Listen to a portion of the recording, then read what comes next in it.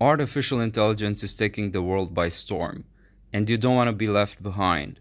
What should you do?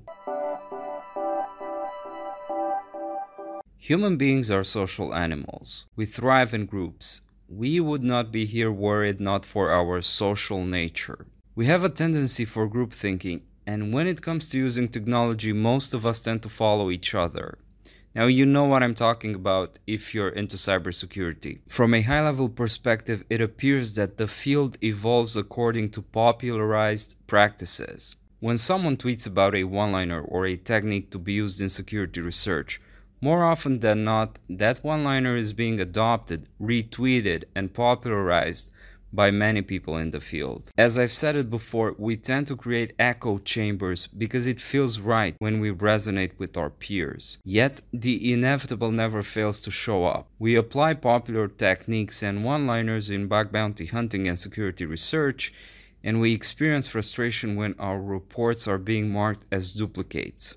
If you're doing the same thing like everyone, without ever having to exercise your higher brain capacities, it is common sense that you're going to get the same results as everyone else. And the only one to be successful is the first one to apply the technique. This doesn't only happen in cybersecurity, but in many other tech and non-tech related fields. To become great, you have to venture away of the beaten path. That takes courage, initiative, a lot of hurdle and frustration, and few of us are willing to put up with that.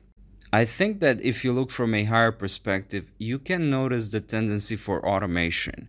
And automation is nothing new or bad for that matter. Automation can be your humble servant when you're the one who comes up with it. When you are the one who invents a one-liner or a technique and you are the only one to apply it. Does that mean you're actually being selfish by not sharing your tactics? Not at all. To be on par with your peers, you can always encourage them to develop their own ways by pointing out where to start, instead of spoon-feeding them the end result. This does no service to anyone. I'm not going to give you my scripts that I use for automation and my crafted one-liners, but I will point you out to resources for studying Python, Bash, and Golang so that you can help yourself. If you really want it, you will do it. It can take years. If you don't, you're probably not meant for it. Automation is awesome when you create it yourself.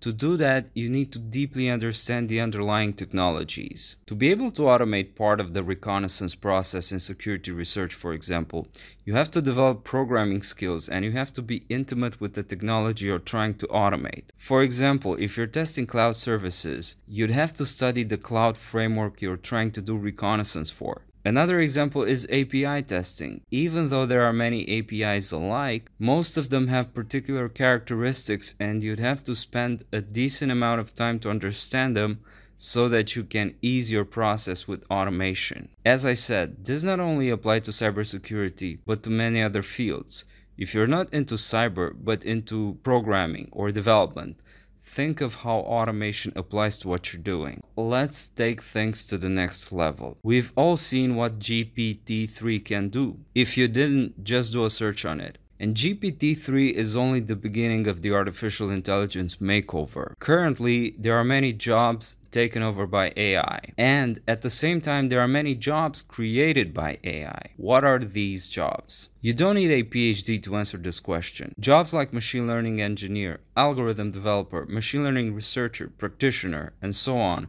are only a few to mention.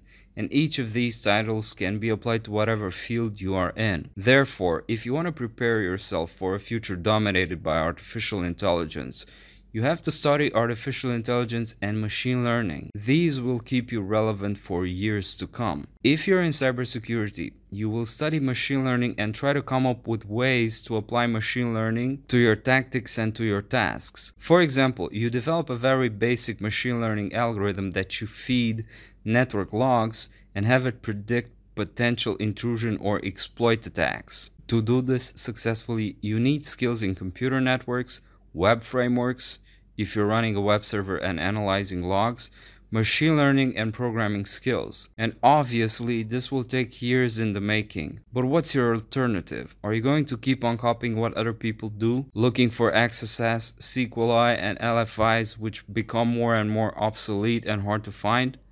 Think about it.